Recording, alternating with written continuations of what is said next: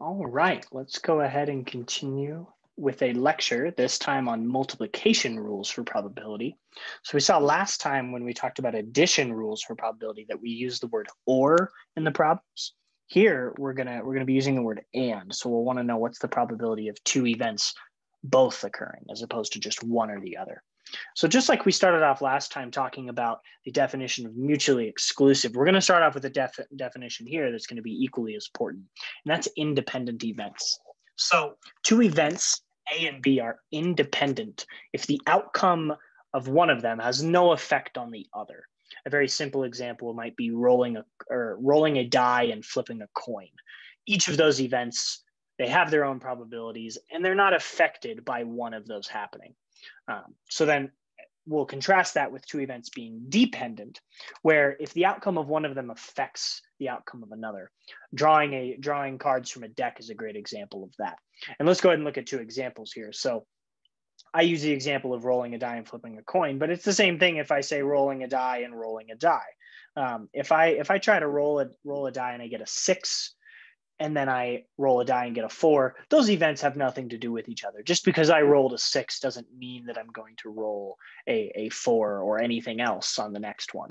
Another good example of this would be, let's say I flipped a coin 10 times and I've gotten heads every time. A lot of people start to think, okay, I should get tails in the next one. But that 11th flip, the probability of it is still 50% heads, 50% tails. It doesn't matter what happened beforehand. It doesn't matter that you've gotten heads 10 times in a row. Those events are independent of each other. But then we could contrast that with some dependent events here. So maybe I draw a jack from a deck of cards and I don't put that card back in. So I leave it out of the deck. Then the chances of me drawing a spade from that deck are different than they normally would be, because now there's not even 52 cards in the deck. There's only 51 cards.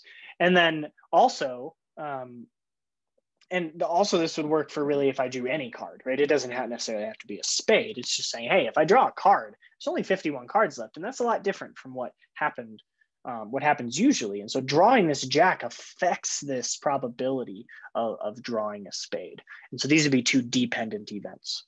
What I'll notice here, and what I'll take note of here, is that the fact that I'm not putting this card back in.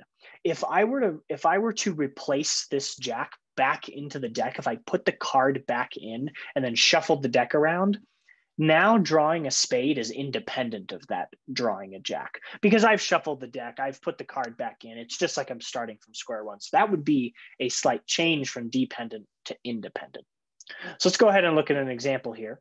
So we're going to roll 2 dice, and we want to know what the probability that the first is a 5 and the second is a 2. And so you notice that word and as opposed to or. And so we want to say, what's the probability of both of these happening? And so you could look at this by saying, all right, there's 36 possible combinations that you can get if you roll 2 dice. There's 6 for each. So if I multiply the 6 and 6, I get 36 possible combinations. Of all of those rolls, only one of them starts off with a 5 and then finishes with a 2. And so the probability is just going to be that single way of that happening divided by the 36 possible combinations. And so we would just have our answer as 1 over 36. It's all fine and dandy. There we go. But there's another way we could think about this, and it's very similar, but it looks slightly different. So let's go ahead and have a new page here. So what we could say instead is that the probability that I roll a 5 is equal to 1 out of 6. And the probability that I roll a 2 is also 1 out of 6. So what I could do is I could actually take these and I could say, hey, roll a 5 and a 2 has a probability of 1/6 multiplied by 1/6. And that's going to give me 1 out of 36. And you'll notice we get the same answer. And this line of thinking works perfectly. And where we're saying, all right, I'm going to roll a 5 and I'm going to roll a 2. So let's multiply those probabilities together. And that leads us to a formula here where we're going to say that if two events are independent of each other, then the probability of both occurring is P of A and B is equal to just P of A times P of B. So we're just multiplying those together. In this last example, both the probability of A and B were both 1/6. So we multiply those together and we get our answer of 1/36. So let's go ahead and look at another example here. And this is going to be slightly different. What we're going to talk about is drawing two cards from a deck. So let's say that we want the first card to be an 8 and the second card to be a queen. We want to know what's the probability of that happening. Well, we might start off just like we did last time. We might find, hey, let's say the probability of drawing an 8 is 4 out of 52. The probability of drawing a queen is also 4 out of 52. And so we could just multiply these together. Well, this actually leads us to be slightly wrong. This answer is slightly incorrect. You'll notice I'm having us try and find the mistake here. And really where this mistake comes in is that when I draw an 8 first, that changes the probability that my next card is a queen because there's less cards in the deck. So the issue here is actually right there. And really even more so, it's in this probability in general. But it really has to do with that 52 because there's not 52 cards in the deck anymore now that I've drawn an 8. So we want to slightly amend this. And what I'm going to write out verbally is the probability of A and B is the probability of A, which is that 4/52. There's 4 8s in the deck out of 52 cards. But now I'm going to multiply it by the probability of B happening, which is drawing a queen, given that A has already occurred. And so given that I've drawn an 8 already, now there's only 51 cards and 4 of those are queens. So this probability is 4 out of 51. You'll notice we get a very different answer there, but this is going to be the correct answer there. So we have to amend this in the event that that the two events are dependent, which they are here. Drawing the queen is dependent on what happened beforehand. In that event, you have to slightly amend this formula here, this independence formula. You have to slightly amend it to saying when the events are dependent, we want to make sure that we say it's not the probability of the second event. It's the probability of B given A.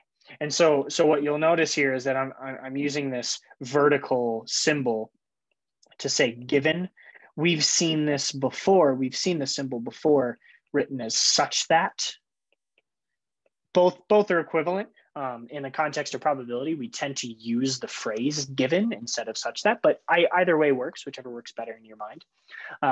And so here we have to make sure that we're doing the probability of B given that A has already occurred. And that's exactly what we're seeing here on this P of B given A, 4 out of 51 right there, because we've already drawn a card from the deck. There's now only 51 cards left. So the probability that I draw a queen actually goes up just a little bit. And what I want to make clear here is that we have two different formulas for independence and dependence. But in reality, just like we saw with addition, these are actually the same formula. What you can do is instead of having two separate formulas, you could just get rid of this right here. And you could say that it's equal to P of A times P of B given A. But the thing that we're going to note here is that in the case of independence, P of B given A is the same as P of B. If the events are independent of each other, then writing out P of B given A, it's just redundant. B doesn't depend on A, so we can just write P of B. Obviously, in the case of dependence, we have to make sure that we're including that. But if it's easier for you to just remember this single formula and just recognize that, oh, in the case of independence, this turns into just P of B. If you want to do that, that's fine. Otherwise, we have two different formulas here. Excuse me. We have an independence formula, P of A times P of B. We have a dependence formula, P of A times P of B, given that A has already occurred. And so you'll see this notation here with this vertical sign. Be wary of that. It just is a shorter mathematical way of writing the word given. All right, so we'll go ahead and call that the lecture on multiplication. Multiplication rules for probability and dealing with problems that have to do with the word and in it.